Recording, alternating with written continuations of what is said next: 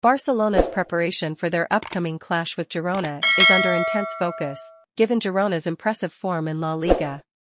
Girona has emerged as one of the league's surprise packages, pushing the traditional giants with their dynamic, high-pressing football. Hansi Flick and his coaching staff are undoubtedly aware that this Girona side poses a significant challenge, especially with the tactical discipline and energy they bring to each game. Barcelona's training sessions are likely being designed to counter Girona's aggressive pressing and possession-based style, which is similar to Barca's own approach.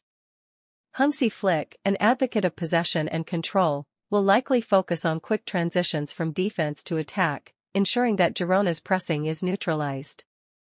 This involves intense drills in tight spaces, focusing on ball retention under pressure, and swift movement to exploit Girona's high defensive line. Barcelona's midfield, led by Pedri and Marc Casado, will be crucial in maintaining dominance in the center of the park, disrupting Girona's build-up play and dictating the tempo of the game. In terms of personnel, Hansi Flick may rely on pace in the attack to exploit Girona's defensive vulnerabilities. Wingers like Lamine Yamal or Rafinha might be key in stretching Girona's defense, creating space for Robert Lewandowski to operate as the focal point.